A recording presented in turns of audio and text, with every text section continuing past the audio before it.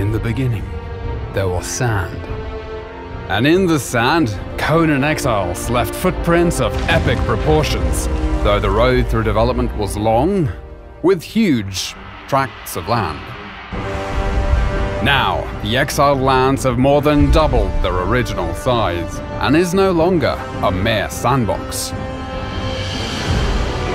The Frozen North update added snowy peaks and fertile highlands, and at launch, the humid swamp and smoldering volcano are introduced. With such a large-scale world, traversing it can be time-consuming.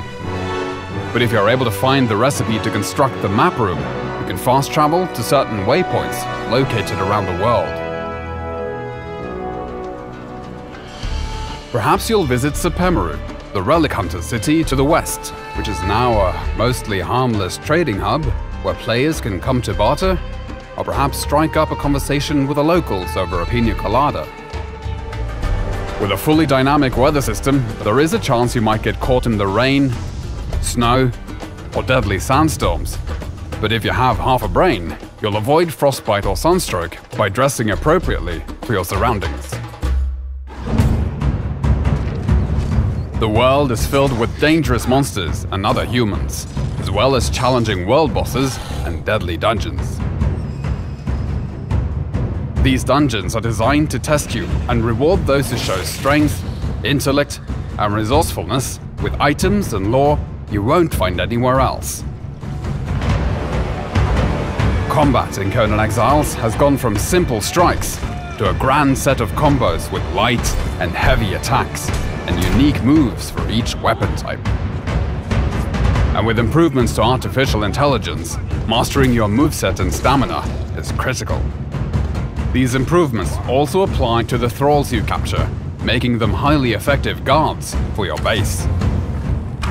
Milestone bonuses have been added to perks and attributes, and players can buff their stats with war paints, potions, and armor modifications. There are now hundreds of weapons and armor pieces in the game, which are customizable through color dyes and modification kits. And there are hundreds of building blocks in different tiers and styles for you to enjoy, including crafting and cooking stations, grow beds, and decorative items for the castle of your dreams and your enemy's nightmares.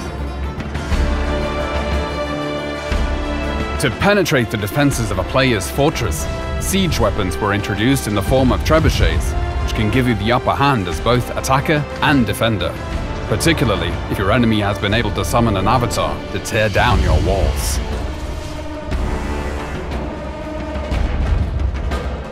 With the ability for players to climb any structure or cliff face in the game, necessary defenses like siege cauldrons and crenellated walls were added.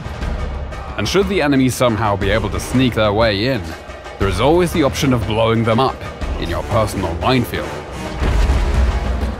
Defensive construction is not just against other players, as the creatures of the land also rise against you to drive you from their territories.